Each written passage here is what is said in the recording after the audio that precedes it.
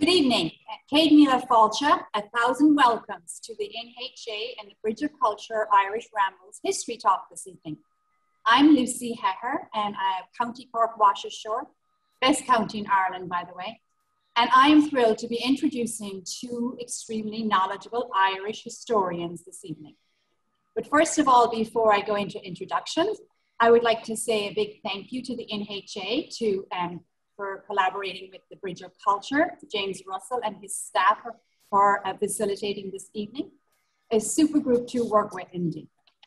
So Dr. Catherine Shannon, who I know is no stranger to the NHA. Dr. Catherine Shannon is a professor of history at Westfield State University. She has written on the historical roots of the Irish partition and the Northern Irish conflict. She was involved in the 1980s and the 1990s search for a peaceful settlement in Northern Ireland and has educated many on the complexities involved in the Northern Irish conflict. She has written on the role of women in the peace process and convened conferences for women to voice their aspirations for peace and their roles in achieving it. Dr. Shannon was the first woman president of the Charitable Irish Society of Boston and also served as the president of the Era Society of Boston. Welcome, Dr. Catherine. Thank you. Thank you, Lucy. Welcome. You're welcome. And the other lovely lady is Professor Christine Kinealy. Since completing her PhD at Trinity College in Dublin, Christine Kinealy has worked in educational and research institutes in Ireland, England, and more recently in the US. In September 2013, Professor Kinealy was appointed the founding director of Ireland's Great Hunger Institute at Quinnipiac University in Connecticut. Professor Kinealy has published extensively on modern Ireland. Her books include Charity and the Great Hunger in Ireland, The Kindness of Strangers, Frederick Douglass in Ireland, In His Own Words, and Black Abolitionist in Ireland. In 2017, she received an Emmy for her contribution to the documentary, The Great Hunger and the Irish Diaspora. So welcome, Professor Kinealy. So wonderful having you both here tonight. So thank you so much for inviting Catherine and I to be part of St. Patrick's Month. I know both Catherine and I have spoken in Nantucket and been hosted by the NHA. And even if it's virtual, we're delighted to be back and to be hosted by the NHA tonight. I wish we were actually on the island and with our friends there, but hopefully next year. So Catherine and I, as you heard, were historians or Irish historians. We've worked on a number of projects together, and one of our big common interests is the Great Hunger, the Irish Famine. And we've come to it from different perspectives. And so tonight we thought it'd be interesting to actually join our knowledge and create something slightly different, slightly new. And we're going to look at relief from New England during Ireland's famines. So even though our focus will be on the Great Hunger of 1845 to 42, we're going to broaden it out. So it is a joint presentation. It's totally brand new, and we're doing it at a distance from each other. So we hope it works. But we'll start. I'm going to start and then hand over to Catherine, and then we're going to sort of play it by ear. So I just want to start by placing what happens in Ireland in context. You all know Ireland was a colony of England, Britain since the 12th century. And throughout those centuries, Irish people were increasingly marginalized, dispossessed, and stereotyped in many negative ways. But one thing that is a common recurrence within those centuries of colonization is the recurrence of food shortages and of famines. And really, if you look at it, and I should mention that we brought out a book, and of course the great Catherine is in it last year, looking at famines before and after the Great Hunger.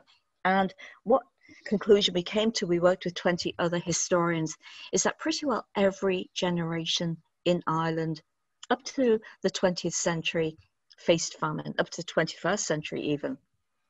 And what this famine shows us is that Irish people, in fact, were incredibly resilient in finding ways to survive. And obviously, emigration in the later period became one of those ways to find survival. And just very briefly, 17th, 18th century, there were famines. Some were politically caused, some were caused by nature. 1650s, Cromwell's confiscations. You may have heard of Oliver Cromwell, especially if you have roots in Drogheda or Wexford. And he was pretty brutal in his scorched earth policy. And then he took land from the native Irish to give it to his soldiers. But as a result of what he did in Ireland, the population fell by half. 1717 to 18, there was a drought in Ulster, and 1725 to 29, poverty, wretchedness, misery, and want, a quote, in many parts of Ireland. And some of you may recognize that image. It's from Jonathan Swift's wonderful satire, A Modest Proposal.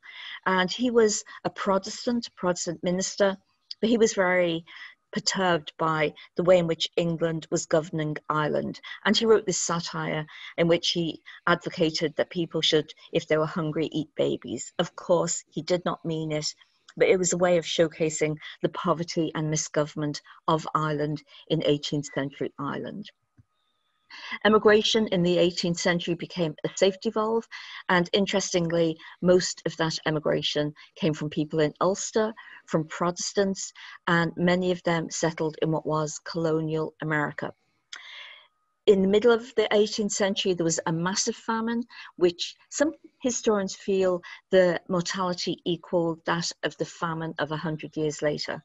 What we do know about this famine is it was caused by a mini ice age, so weather was to account for it.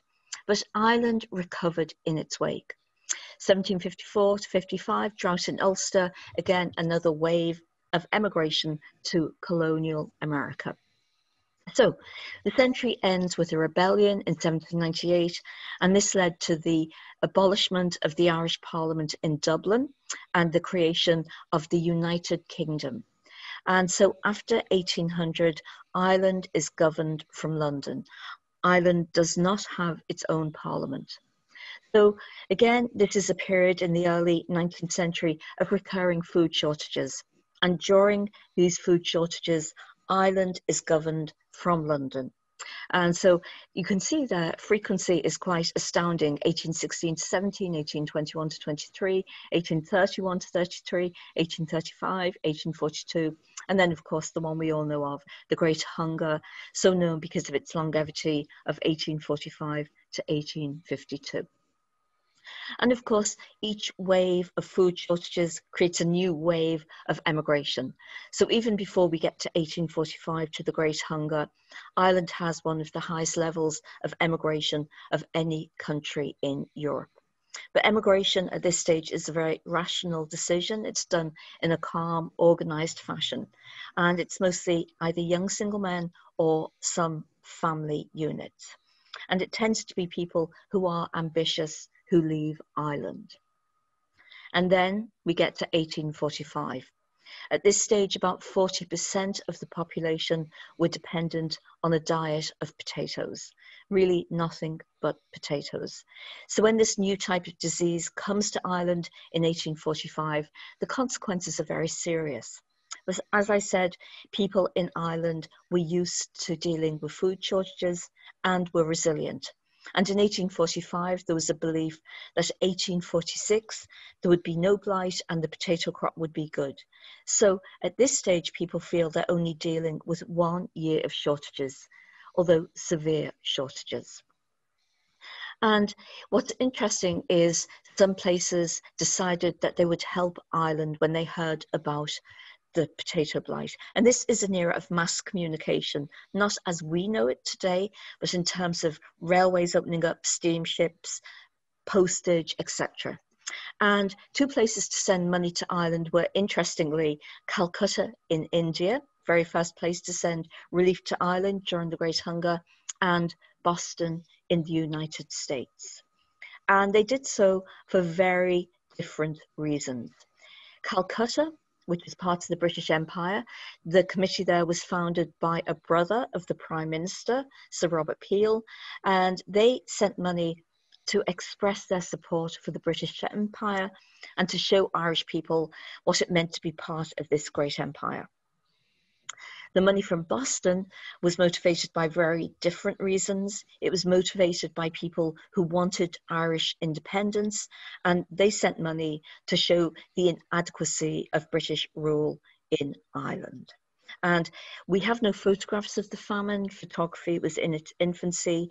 And one of the first images of famine in the world actually takes place in India. This is a photograph. And if you can imagine, this could be your ancestors, but just in a different context. So, as I said, the first amount of money that comes from America is from the Boston Repealers, people who supported Daniel O'Connell in his quest to end the Act of Union.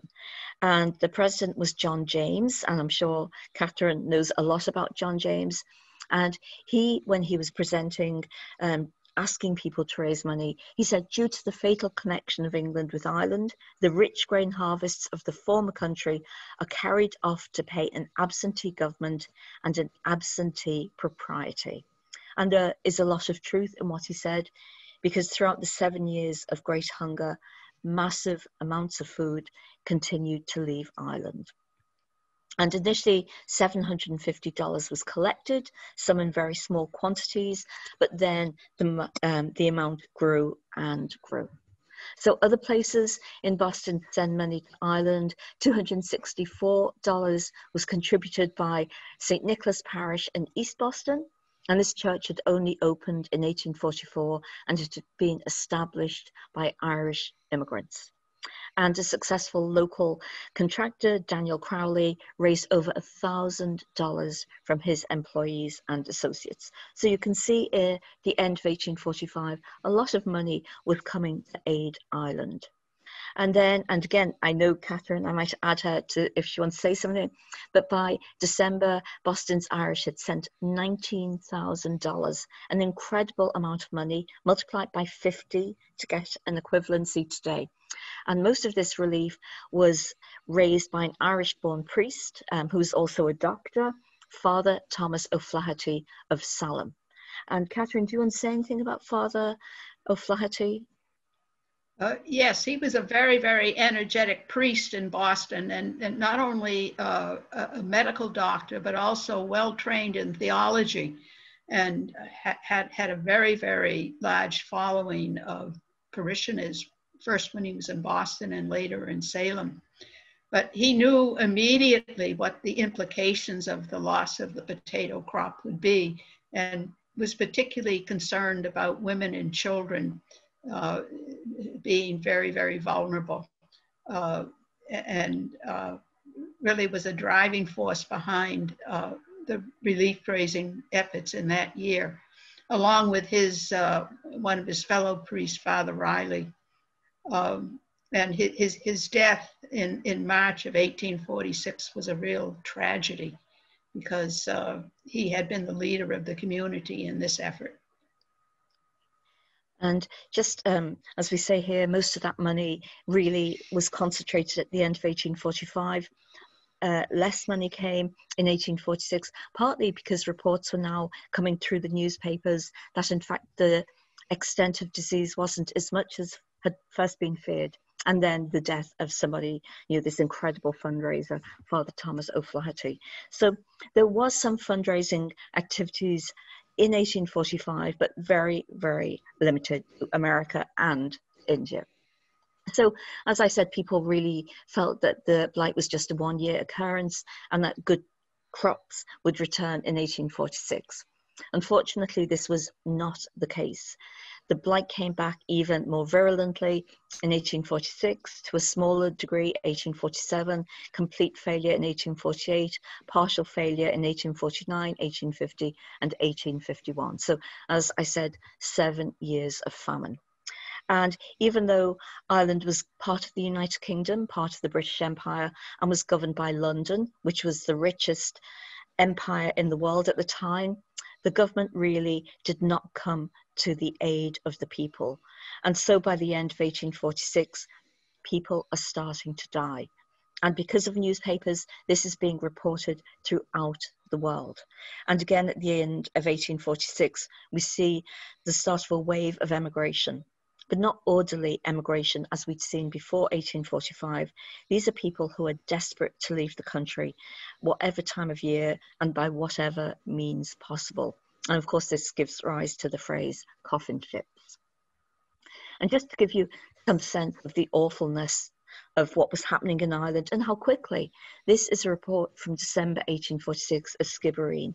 And Skibbereen, we've heard that Cork is the best county in Ireland, but Skibbereen in County Cork really suffered dreadfully, 1846, 1847.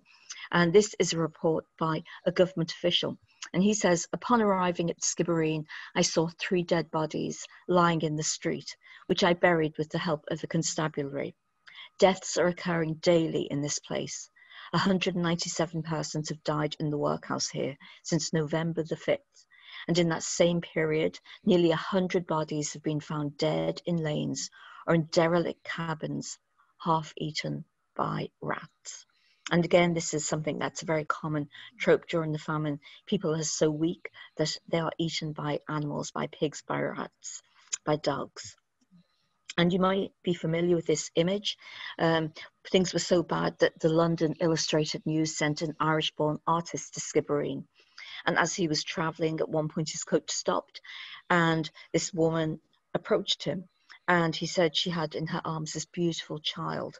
And his assumption was she was asking for money to feed her son. In fact, the baby was dead and she was asking for money to bury her son. So this is a real person depicted here, and very tragically. There's some belief, which hopefully is now being counteracted, that people in the northeast of Ireland, which was predominantly Protestant, didn't die during the famine. And that's not true. This was a truly national disaster.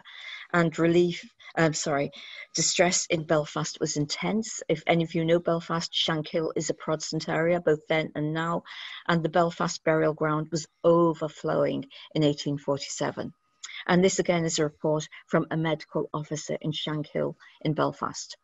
Those most destitute are confined to their homes, unseen, unpitied, and unrelieved, unable to apply to soup kitchens or to go begging from hunger, cold, weakness, sickness, and even from want of proper covering.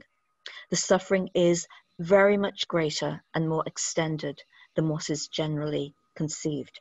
And again, something that comes to the fore again and again is the British government in London, the press in London was playing down the impact of what was going on in Ireland. But people who, we would call them now frontline workers, were saying, no, nothing is exaggerated. It is worse than you can imagine. And this is a man you may have heard of. In fact, we opened up with the Fields of Athenry song, and a famous line in it is that Michael has gone to jail because he stole Trevelyan's corn, so his young might see the morn. And Charles Trevelyan was a British civil servant and highly influential in looking after relief provision from the British government. And this is just one quote from him, which gives you an insight into his attitude to giving relief. The judgment of God sent the calamity to teach the Irish a lesson. That calamity must not be too much mitigated. The real evil with which we have to contend is not the physical evil of the famine, but the moral evil of the selfish, perverse, and turbulent character of the people. And Charles Trevelyan was in charge of famine relief from 1845 to 1852, and absolutely the wrong person to be in charge of this humanitarian effort. So, as I said, the potato failed a second time in 1846. This time, almost 100% of the crop was destroyed. And people who had had resources the previous year, they might have slaughtered their pig, they might have pawned their claddering, sold their fishing tackle. Now they were totally without resources. But what's really interesting is that as government relief so palpably proved to be inefficient and inadequate for the needs of the people, a philanthropic movement gathered momentum throughout the world. And that's what we want to talk about. I'm going to talk about it generally, and then I'm going to hand over to Catherine to talk about it more locally. So you may have heard of the Society of Friends, and they're much lauded for their work during the famine.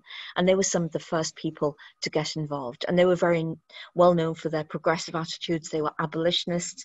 These were the people who just a year earlier had welcomed Frederick Douglass to Ireland. And in November 1846, Quakers in Dublin established the Central Relief Committee of the Society of Friends. And it had auxiliary committees in London and New York, and a number of women's committees were formed.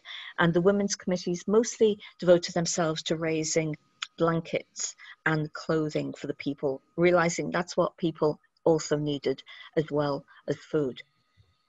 The key thing that the Quakers did was they set up soup kitchens throughout Ireland, and most of the soup was made available freely. And when they went to an area, they'd give money for the soup kitchens to be set up, and they worked very closely with a lot of ladies' committees. So women were very important in this whole relief process. So while this is happening in Ireland, news is reaching America about people dying in Ireland. And in February 1847, the Vice President of America has a meeting in Washington in which he invites delegates from all over America to attend. And my challenge to you is, does anybody know who the Vice President of America was in 1847? He was pretty controversial.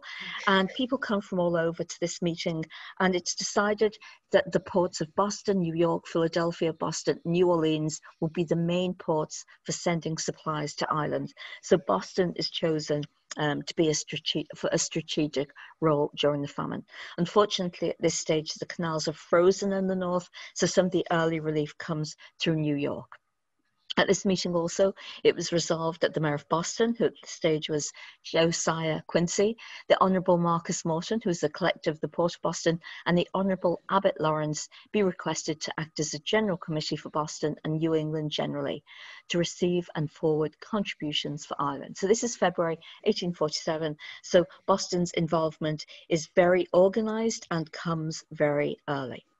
And just give you a sense of the donors who get involved in giving relief to Ireland in 1847, because it truly is a remarkable and unique humanitarian effort. So some of the people who send money to Ireland, and they're very eclectic. Tom Thumb, who was traveling in England at the time.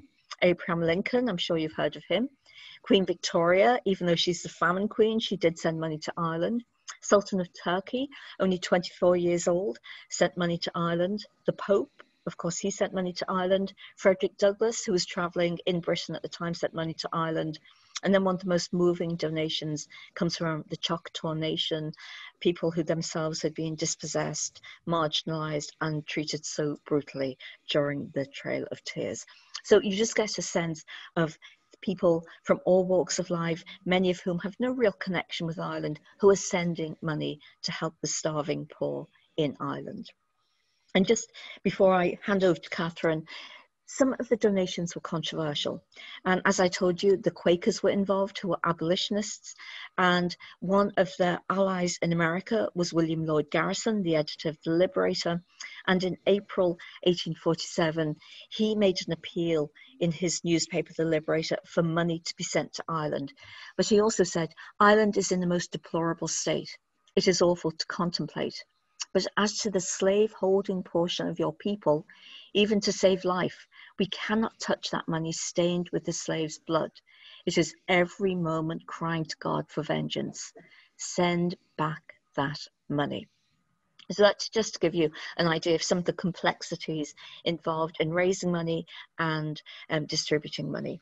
But at this point, I want to hand over to Catherine, because Catherine is going to focus on the role of New England in saving Ireland from famine. Thank you, Christine, very much. And you provided a very good introduction to what happened in Boston in 1845 in relation to the efforts of Father O'Flaherty and his success in raising $19,000 to send by the end of that year.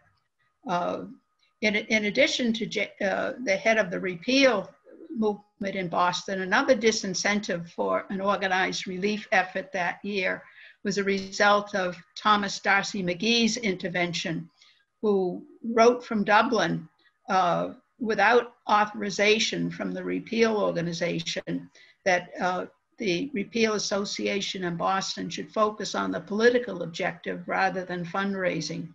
So that seems to have been a factor in causing organized efforts to decline in that year. However, as you mentioned, when we got into 1846, clearly by the summertime, news came that conditions were not improving and that they were facing another crop failure. Initially in Boston, these were scattered reports in the course of the fall of 1846. But finally, in January of 1847, the arrival of the RMS Hibernia on the 20th of January confirmed the reports of a total collapse of the 1846 crop, and that the country was facing widespread starvation and mounting mortality, and that swift action was necessary.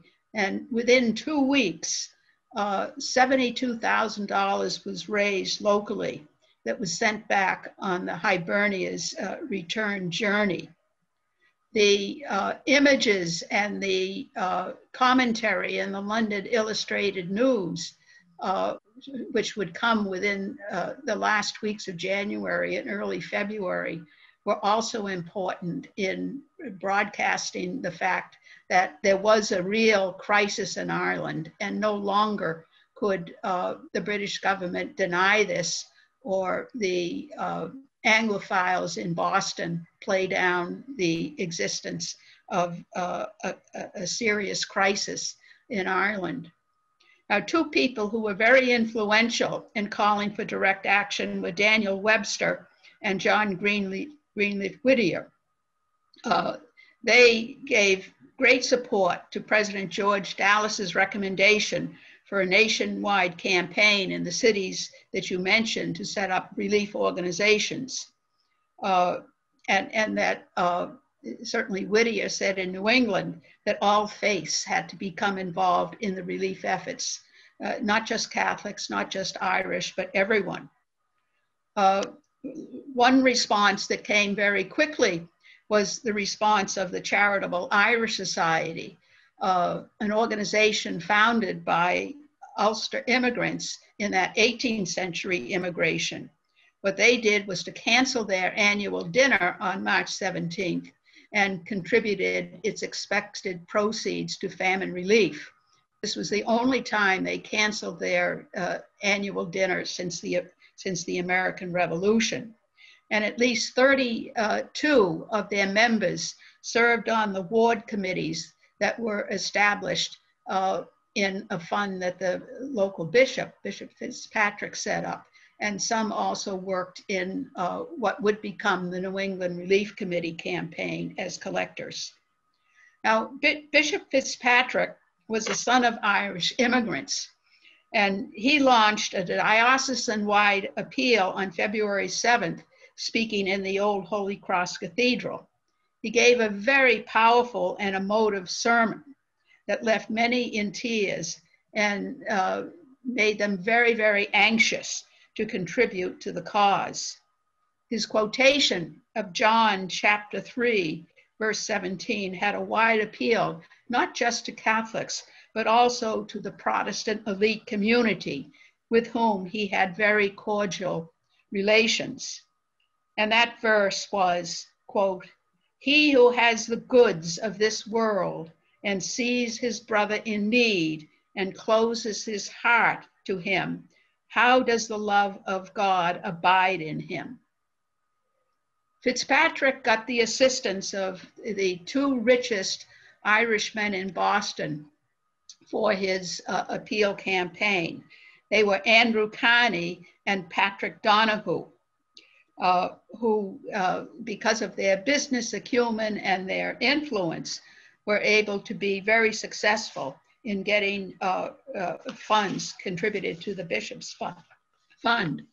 Carney was a very generous philanthropist and later was the founding benefactor for Carney Hospital. And he also gave a great deal of money to fund Boston College. Donahue was the editor of the Boston Pilot and had other important business interests. So they were influential in the city and respected widely throughout the city. Now, as you mentioned, Mayor Josiah Quincy hosted the 18th February meeting at historic Faneuil Hall that established the New England Committee for the Relief of Ireland and Scotland. The meeting was in response to the calls for action from Vice President Dallas, from Webster and Whittier, as well as the powerful example of over 4,000 people packed the building, not just Irish, but the city's most influential bankers, merchants, and businessmen. Harvard president and renowned orator Edward Everett gave the clarion call, emphasizing Christian duty of all to join in the effort to send relief to Ireland. 5 leading Brahmins, Abbot Lawrence, Patrick Tracy Jackson, Thomas Lee, and Samuel Howe, who had run the Greek relief effort 2 decades earlier, each contributed $2,000 immediately at that meeting, and others would give lesser amounts. Now, the Forbes brothers, Captain Robert Bennett Forbes and his brother John, were among the prominent citizens in attendance at Faneuil Hall on that February evening. And they were extremely moved by Edward's address and the graphic reports of Irish suffering. And they joined the New England Relief Committee immediately. Within 2 days, it was John who came up with the idea of using the USS Jamestown, a naval ship then lying idle at Charleston's Navy Yard, to transport New England food donations directly to Ireland. They used their Washington contacts with Webster and others, and by March 3rd, were able to secure government permission for the vessel to be turned over to the New England Committee. For Congress, this was a good solution to the fact that Congress, sympathetic people in Congress to the Irish were unable to secure $300,000 in taxpayer money for Irish relief. So authorizing the use of the Jamestown to this civilian committee was a way for them to provide some relief and help Ireland in its hour of need.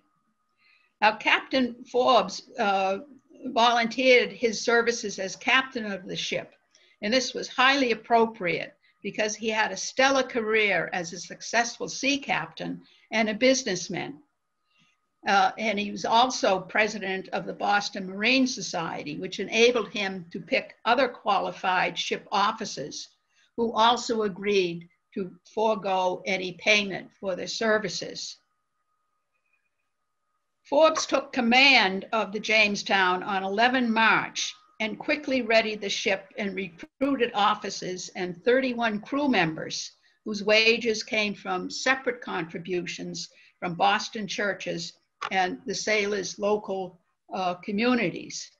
The cost of the transport and storage of the food arriving from New England farms and villages and towns was waived by the rail owners and the wharf owners. Loading was begun on March 17th and completed on the 27th, with a total cargo of 800 tons of provisions. The ship departed Boston with a gala send-off, tugged out of Boston by the steamer named after Captain Forbes, as shown in the picture on the screen. The voyage was a difficult one initially with rough seas and cold, wet weather, but the ship had a record crossing reaching Cork Harbor in just 15 days and 3 hours on the 12th of April, 1847.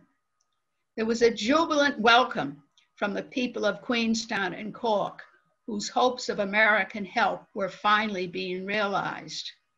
A lavish banquet was organized by local leaders 2 days later, and the bill of fare and generous encomiums given to Forbes clearly embarrassed him.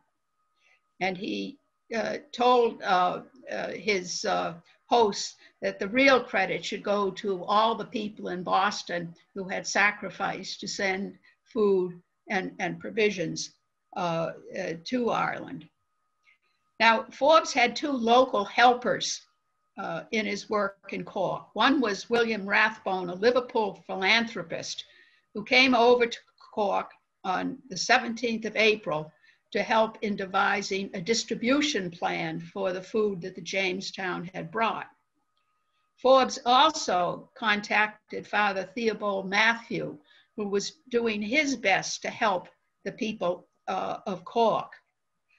Father Matthew took Forbes on a tour of Cork City, and Forbes later recorded his memories of that visit. He described the city of Cork as a valley of death and pestilence. I saw enough in 5 minutes to horrify me. Hovels crowded with the sick and dying. Some call for water to Father Matthew, and others for a dying blessing.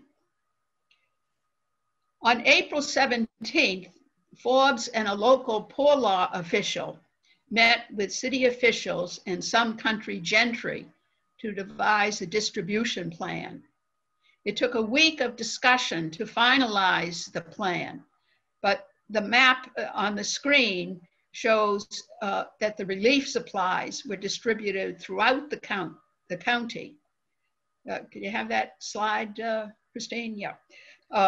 20 tons went to Cork City, and the circled areas show the centers that got the same amount so that they could pass on 5 tons to 160 localities spread throughout the region. It's hard to determine exactly how many people received relief, as records are not extant. One person who may have received some relief was a 5-year-old boy who was whose family was subtenants of Lord Bandon, and he was my grandfather, my paternal grandfather, David Shannon, who later came to America. The total amount raised by the New England Committee was $151,000, more than twice the initial goal. The Jamestown transported $34,000 of provisions, and 5 other privately owned Boston ships and the USS Macedonian carried the remainder.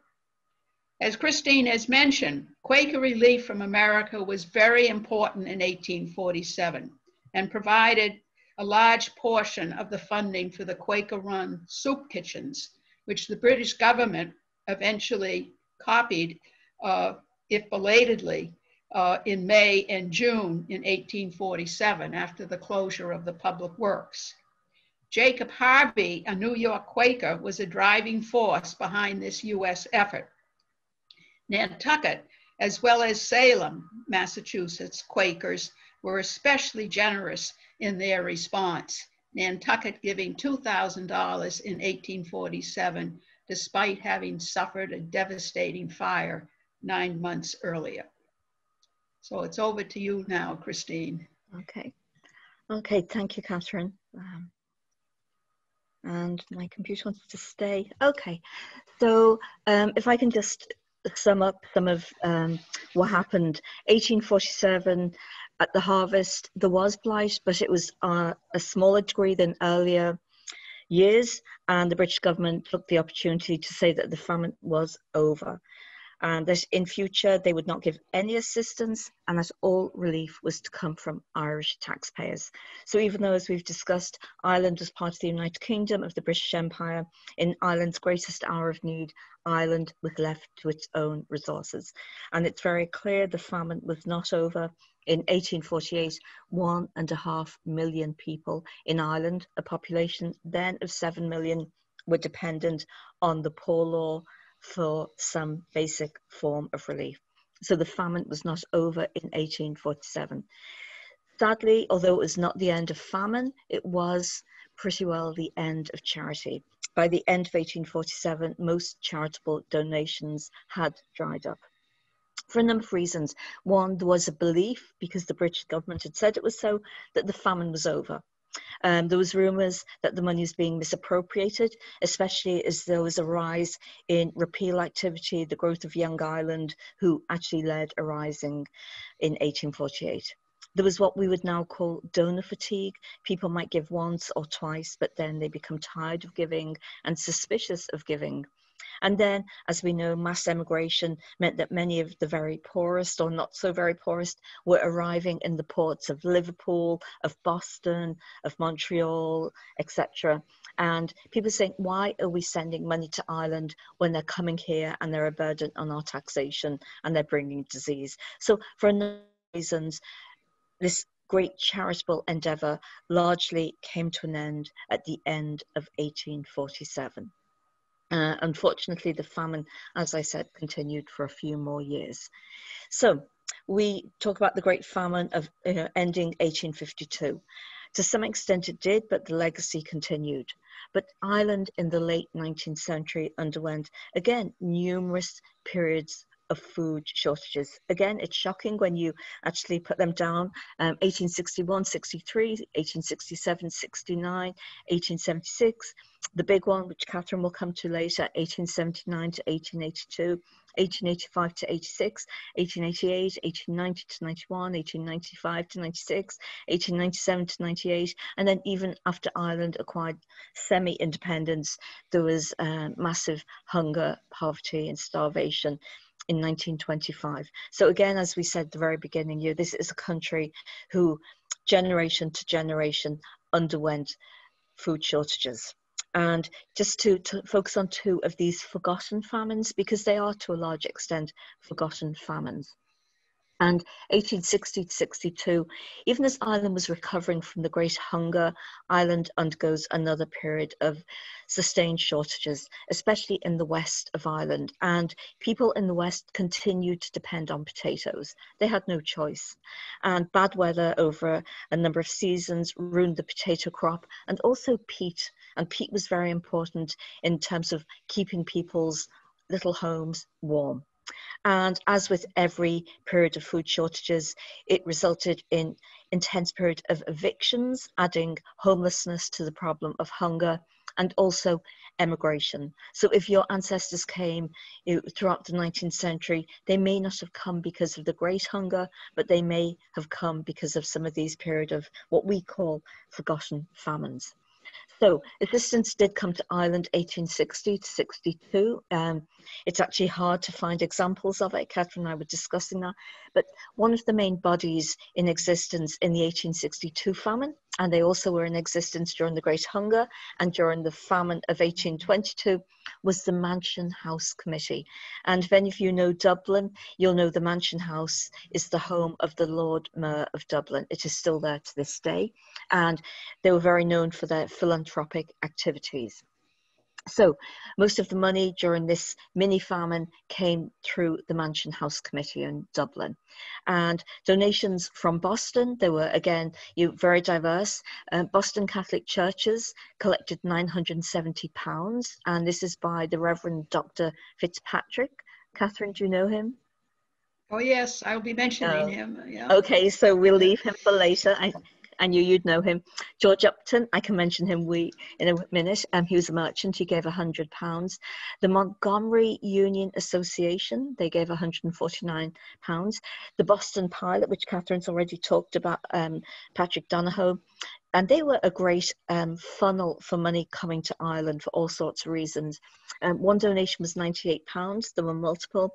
And then the Irish Reading Room in Salem. And Salem, I hope I'm pronouncing it correctly, Salem, seems to be a great, Salem, thank you, for fundraising of all sorts of activities. If I can just mention one of these men, because there is a connection, George Bruce Upton, who's an American shipbuilder, politician. He served in the Massachusetts House of Representatives. You might know him, but why I'm mentioning him is he has a Nantucket connection. He married Anne Coffin Hussey of Nantucket in May 1828, and they had 8 children. So I just thought I'd throw in Nantucket came to the relief of Ireland 1860 to 1862.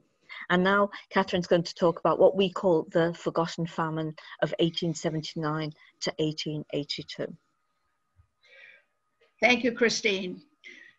Here on the screen, you see an illustration from the Freeman's Journal in early 1880 that shows a desolate mother island holding the census summary documenting the steady loss of the country's population since the Great Famine. In the background, we can see the immigrant ship that took the young and ambitious, leaving their parents to die without ever seeing their offspring. Note as well the cottage in the background being destroyed, a typical event after evictions. And indeed, there was a sharp rise in evictions in the year 1879 through to 1880. Now, in the next slide, I think did you skip one there, Christine? Sorry, no, I'm sorry. Oh, okay. Well, you can go back one. In any case, the west of Ireland in 1879 faced a tsunami of problems and difficulties. First of all, bad weather for the previous 3 years, a 3/4 drop in the value and the amount of potatoes harvested between 1876 and 1879, plus a huge credit crisis, which meant that shopkeepers could not extend credit for people to buy food in the local shops. In addition to that, many landlords were suffering from the economic decline in the English financial markets, and therefore were unable to extend any kind of relief or rent abatements to their tenants. Some of them wouldn't have done it anyway. And thus there were many, many evictions that took place. The 5 major landowners in County Mayo were absentee landlords, and this meant that there wasn't attention paid to the growing misery of their tenants because they didn't see what was happening firsthand.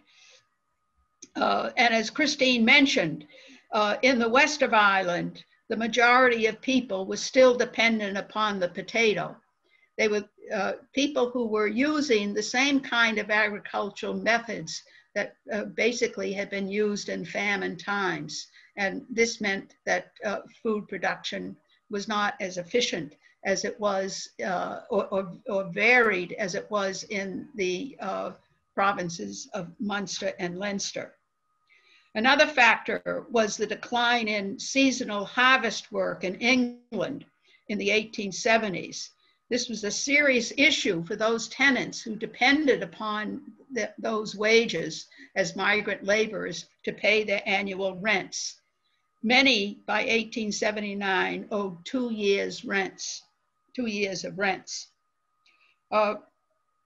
It was in these circumstances that the land agitation was triggered initially by Michael Davitt and later taken over by Charles Stewart Parnell. This cartoon here from the magazine Pat shows a tenant farmer who's being badly affected by the increasing competition that Irish farmers face from American agricultural exports being sent to Ireland. The completion of railway links in the United States meant that Midwestern grain could be sent to the eastern ports cheaply and quickly, and then shipped overseas to England, Ireland, and Europe.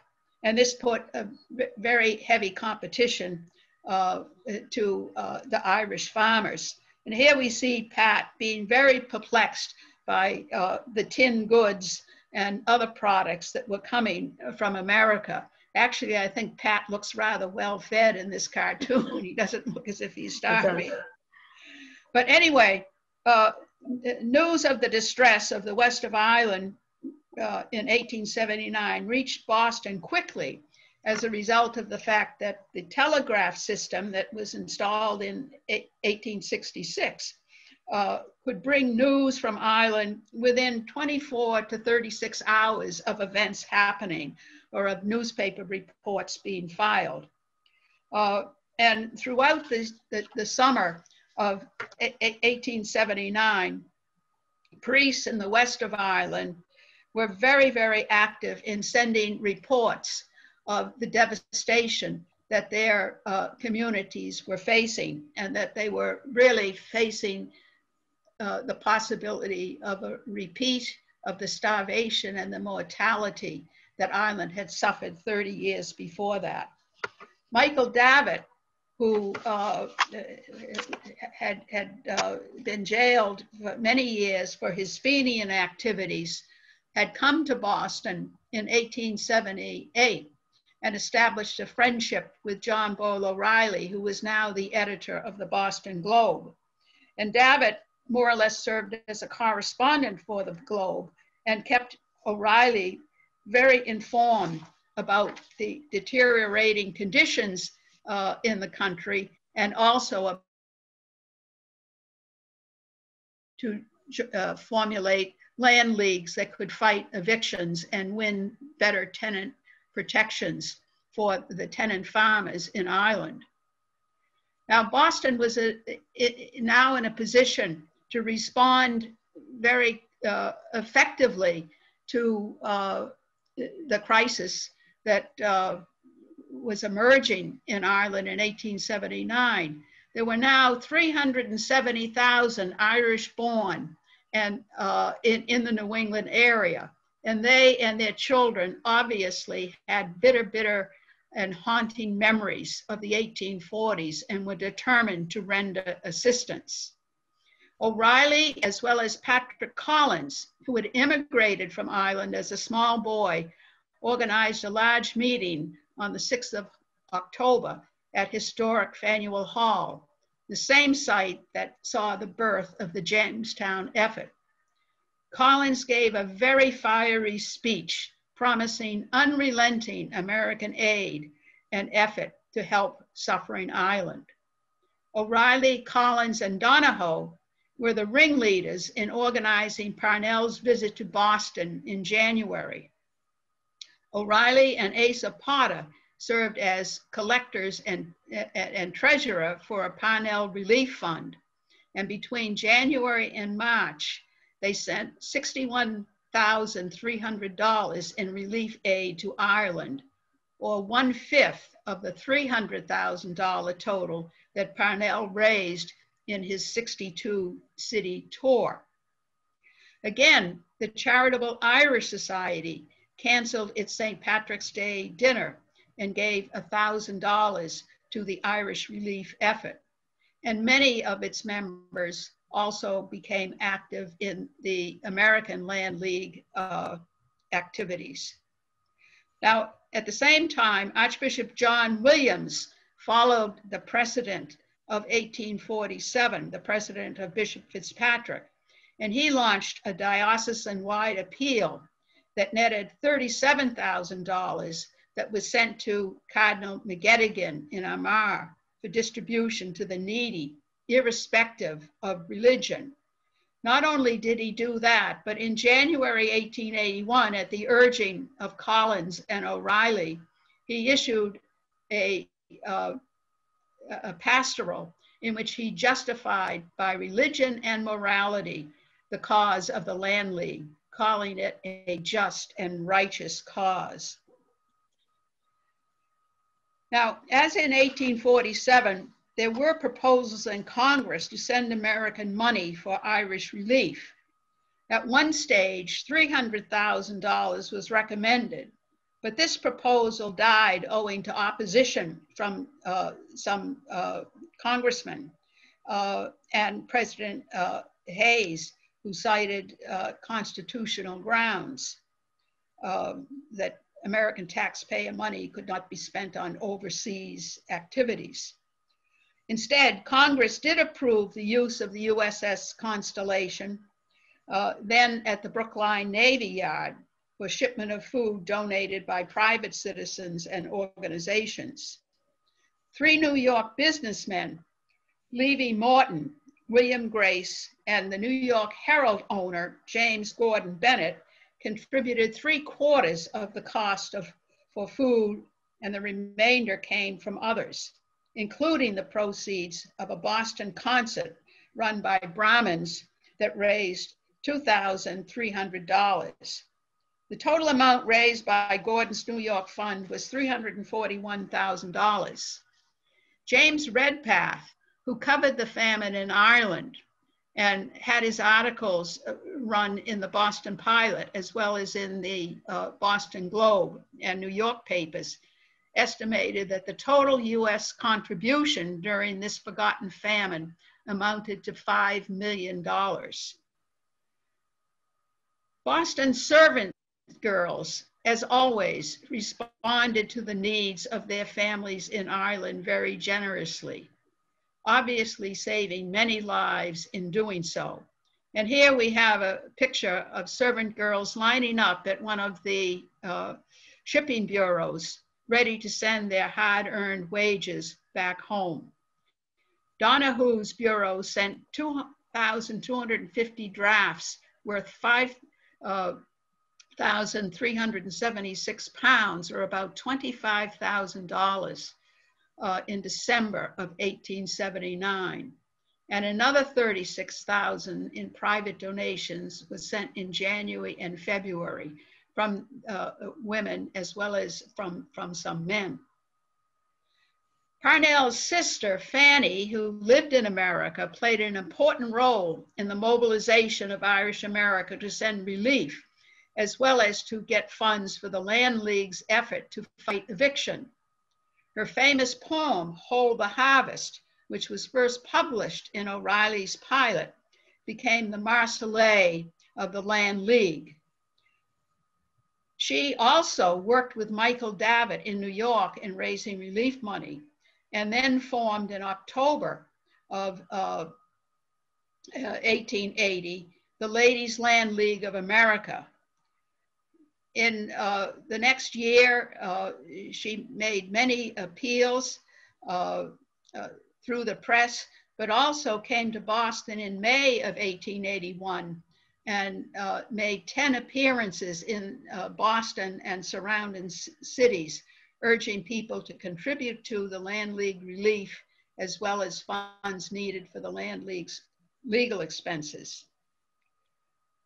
The cartoon in this next slide captures the widespread American critique of the British government's refusal to provide significant assistance when Ireland was part of the United Kingdom and was suffering greatly.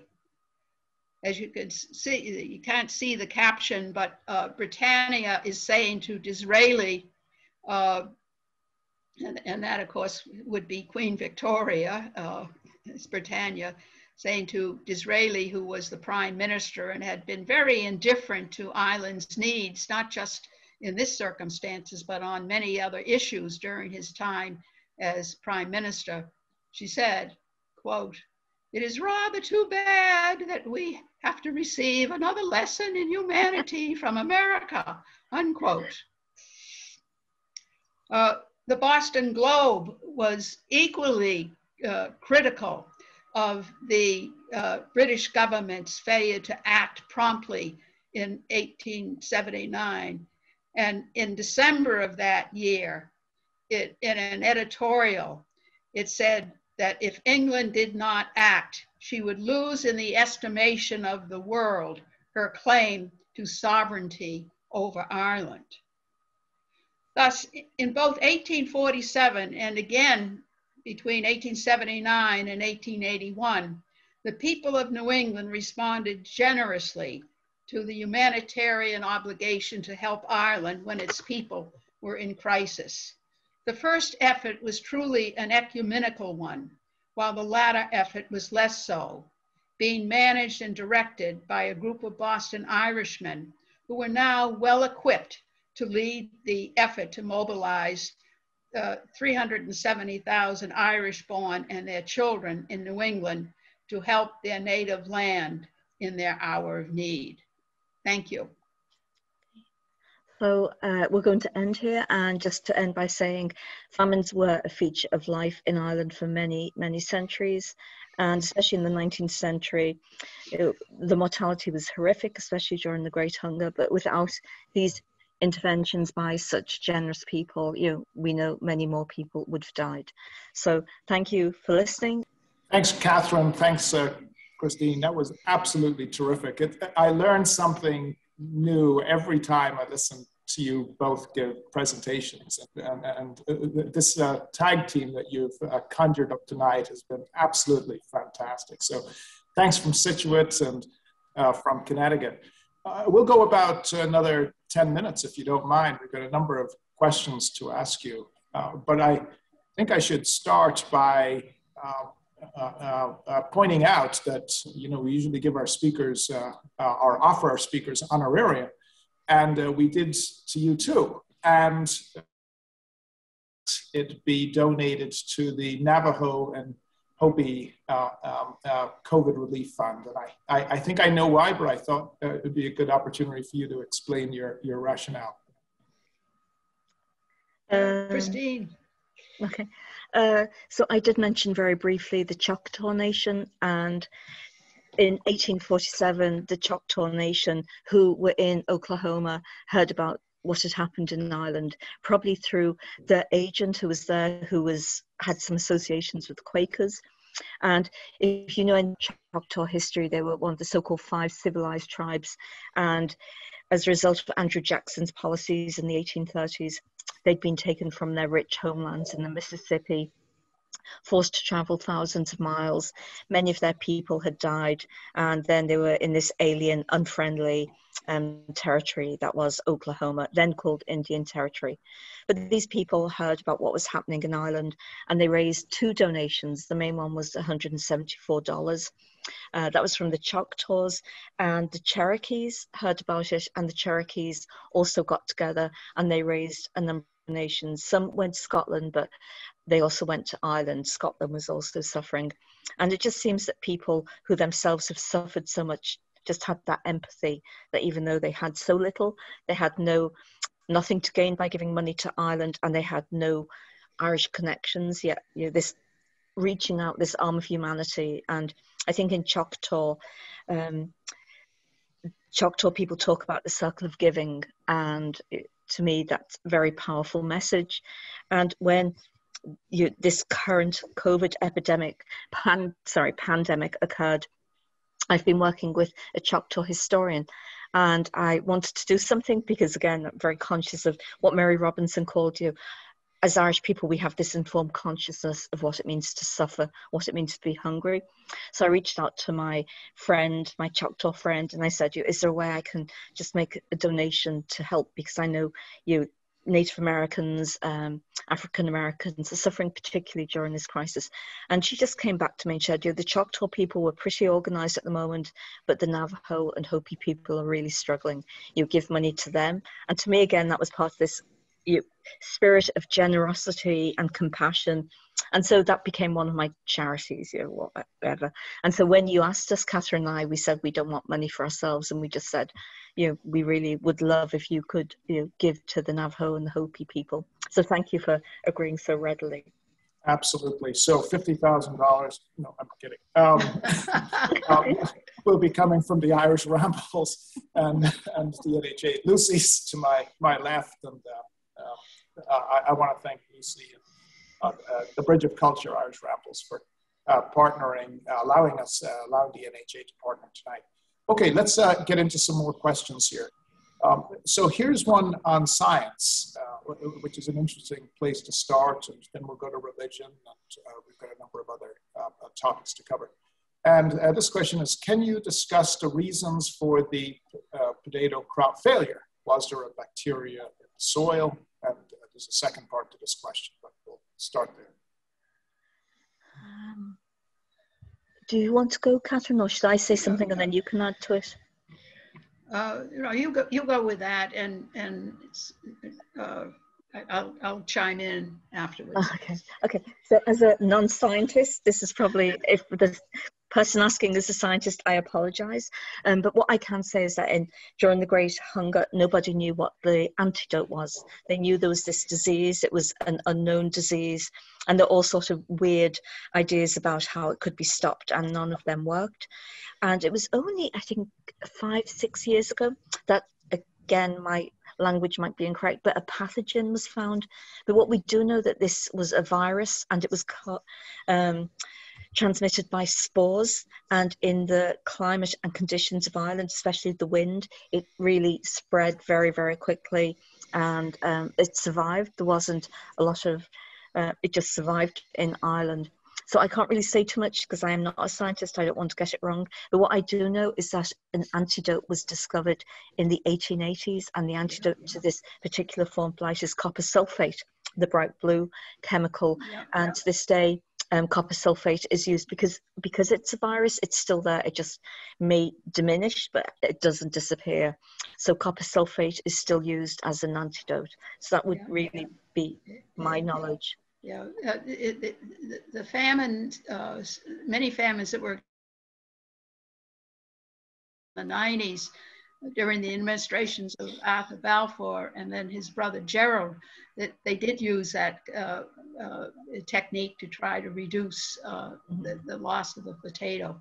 But obviously it wasn't a totally effective means. And while you're talking also about recurring famines, Christine, even beyond 1925, there was significant difficulty in Ireland in the West in 1954. Crop failures and food shortages that the Irish government was very, very, now a free government, of course, independent government, was very, very reluctant to have publicized. And when foreign inquiries came about this, they denied that this was happening because this was seen as a kind of shame on the independent nation. Yeah, and the same in 1925. I just tried to go not too far forward. I know emigration in the 1950s was almost as high as during the 1840s. Right. Yeah, 1950s emigration from Ireland was incredible. And again, that's sort of a forgotten period. And a lot of it, I think, was channeled towards Britain because America had closed off the ways of getting in to some extent. So yeah, poverty. And I mean, it's not the same, but I was in Dublin in the 1980s, and it wasn't, we weren't starving. But again, massive recession and massive emigration in the 1980s. It seems to be, and James, I'm sure you remember, generations will know. Yeah, I'm a product of that emigration. So yeah. And so just so I understand, just to pursue this science, so those spores went across England, Wales, Normandy as well, but they had other crops, so they weren't. That's right, yeah. Hit so hard.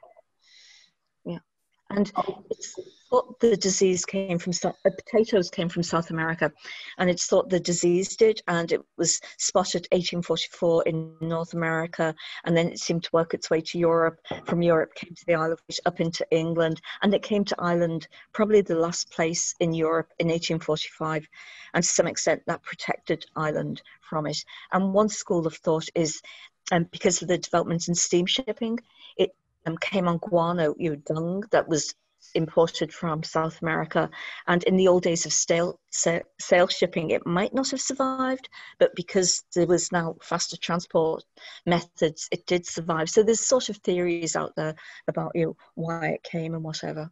But yeah, what we do know is sadly there was no antidote to it. People just didn't know what it was. Certainly some of the whalers would have been no strangers to guano, which were harvested in the Pacific and brought east for fertilizer. The next piece of the question is rather interesting, and it's got to do with the intersection of science and economics. How were the monies used in Ireland? Was it largely used for getting food and health-oriented aid, or was there any use of the money to try to improve crops for future years? So was there any investment and education surrounding the investment? So will I start, Catherine, and then you take it over? we're very polite. Sorry, I couldn't quite hear your question, James. Yeah, Catherine, the question has to do with the humanitarian aid, whether it was a direct humanitarian aid of food and aid, or was there any attempt to address the underlying economic issues? In which period?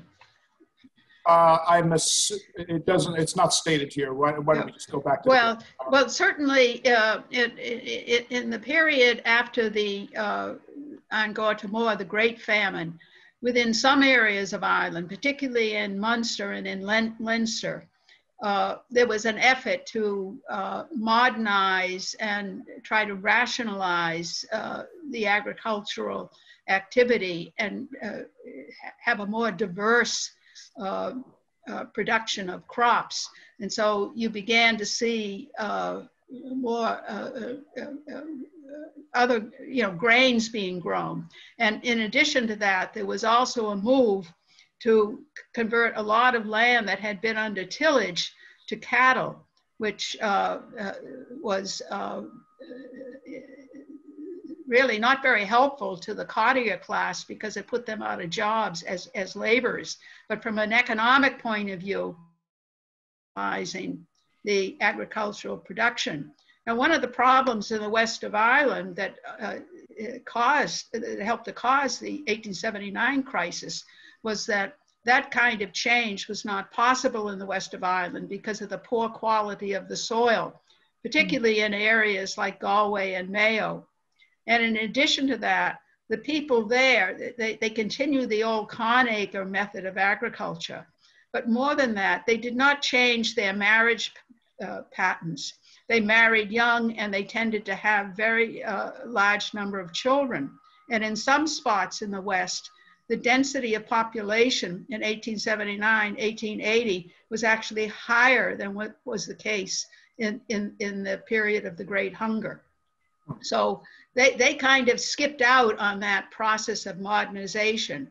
Now, what happened after 1879, 1880 was really not as much innovation, but it was immigration that was the safety valve. And it is at that time that immigration from the west of Ireland to the United States becomes very, very important. And indeed, my maternal grandparents, who were alive during that 79 to 80 period of crisis as youngsters, they immigrated to Boston in the 1880s. So on all my sides, I have relatives who were impacted by these famines, which is, of course, one of the reasons that it sparked my interest in learning more and more about it. Both sides of the Shannon, as they say. That's right, yeah. Catherine, just to pick up on that point that you just made, can you talk about the switch as a result of going from crops to cattle and what that meant for moving people off the land and the impact that it had on immigration? Yeah, well, certainly if somebody had land, it was much better for them to have cattle on their land than people. And of course, with industrialization in Britain, particularly in the last half of the 19th century, there was a rising demand for beef and other meat products, but particularly for beef. And so it's at that time that you get, this conversion over to tillage farming. Now, it just doesn't over to grazing rather than tillage farming. And in fact, in the west of Ireland, especially in the last 2 decades of the 19th century and the first decade of the 20th century, it led to a great deal of competition between the small farmers, some of whom now were owners of soil as a result of British legislation that provided basically mortgage money for people to buy their properties. But there was a lot of tension between them and the graziers who wanted to expand their territory and have more cattle. Christine, over to you, different topic on arts and culture. If I recall correctly, you talked about the absence of music and dance and singing, which was, it always struck me as very poignant. And this was a result of the drop in the population. And, well, Yeah. So there's a phrase, music, poetry and dancing died, and these things never returned as they had been. The famine killed everything, which to me is particularly poignant, because we talk often at the famine in terms of loss of population and in terms of statistics, and 1 million people died and 2 million people emigrated, and we forget the human stories behind those statistics. But the other thing we sometimes forget is the whole way of life was destroyed, because a quarter of the population was removed from Ireland. And then, unlike earlier famines, Ireland never recovered. The population kept falling, and as we know, the population today is smaller now than it was in 1845. So that, again, makes the Irish famine unique, that Ireland has never recovered from this disaster of 175 years ago. But one of the sadnesses was that many of the people who died were Irish language speakers. Right, yeah. So it really had an impact on the Irish language. And then because of the need to emigrate afterwards, people were going to English-speaking countries. So Irish, again, suffered as a result of that practical need of speaking. People in the wake of the famine, because they feel they'd offended God, both Protestants and Catholics tended to be much more devotional in terms of their religious practices. And so, Irish dancing, that whole stiff thing we think about as being post-famine, sort of that sums up that idea of this joyless society that people seem to live in and just trying to survive. And then some new research, going back to the science, which is really exciting, is the study of epigenetics, which really is the last 10, 15 years. And again, if there's a scientist in the audience, I apologize, I'm not. But we know more about DNA now. And what it seems to suggest is that if people have undergone sustained trauma or malnutrition, famine, that it becomes transgenerational, and it remains within you for 5 generations. And one of the manifestations of that is depression, suicide, even obesity. But James, I don't know your age, but Catherine and I, we are probably that 5th generation. I always say we are children of the famine, in that that is still really in our DNA. So the impact of the famine, it didn't stop in 1852. It really continued to have a great impact on people in Ireland and people in the rest of the world, wherever the Irish diaspora reached. You touched on religion with the Quakers in your talk. Can you talk about the role, and you obviously talked about the role of the Catholic Church. What about the role of the Anglican Church? I can talk about that briefly. And even the role of the Catholic Church during the famine hasn't been so examined. There's one great book by Donald Kerr, but that's almost 30 years old now. So again, the churches really haven't been examined in the detail I think they should be. Again, it was varied. In some ways, the Anglican Church gets, tainted with proselytism, what we know in Ireland is superism, that idea of converting people. But that was a very small part of the Anglican Church mission. That was evangelicals. And there was superism in Ireland. We'll give you soup if you take the Bible at the same time and you convert to Protestantism. That was a very small part of charity, but it's left a long dark shadow. But what we know is that maybe as many as 20 Anglican ministers died because they were, again, we use this phrase now, frontline workers, but they were tending to their flocks.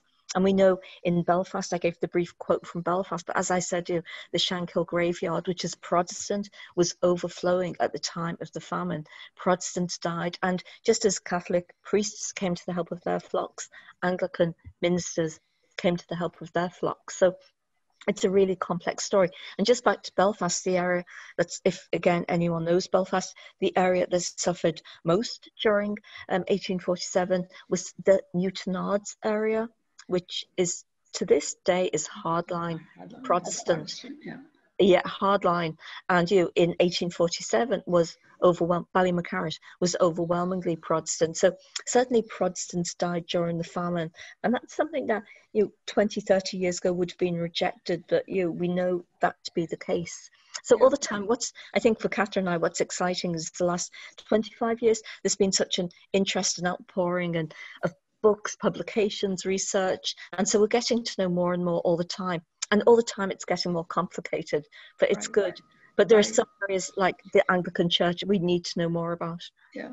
And within Northern Ireland, there was a kind of political rationale for people to deny that the famine had an impact upon the North, because of course they wanted to suggest that this area that was so loyal to the Union, particularly from the 1870s on, that because they were supposedly hard-working, upright Protestants, then God's vengeance would not come down on them. And of course, they were the area of Ireland which began industrialization in the latter half of the 19th century. So it was part of their identity complex to deny that this could have happened to the Protestants, who allegedly lived more upright, productive lives than the feckless, lazy, drinking Catholics.